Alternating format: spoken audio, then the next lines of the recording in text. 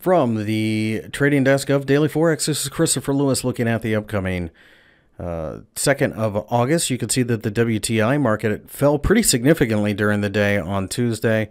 We did bounce towards the end of the day, but we've got the numbers coming out, the inventory numbers today, and clearly the market is waiting to see what that brings. It's expected to be extraordinarily bearish. I suspect it's not going to be or extraordinarily negative, meaning that we pulled several million barrels out of the market and therefore bullish for price. I suspect that it's going to disappoint. So a breakdown below the bottom of the stick here on the day should send this market looking for 47. Alternately, though, if we break above the top of the range, then I think we go looking for $52 above. Nat gas markets fell during the day, but bounced off the 275 level to form a perfect hammer. If there's a gap above, I think they may try to rally enough to fill that, but nonetheless, I think that would only be a selling opportunity. A breakdown below the 275 level or the bottom of the hammer is also a selling opportunity, as we would then go hunting for the 250 level longer term.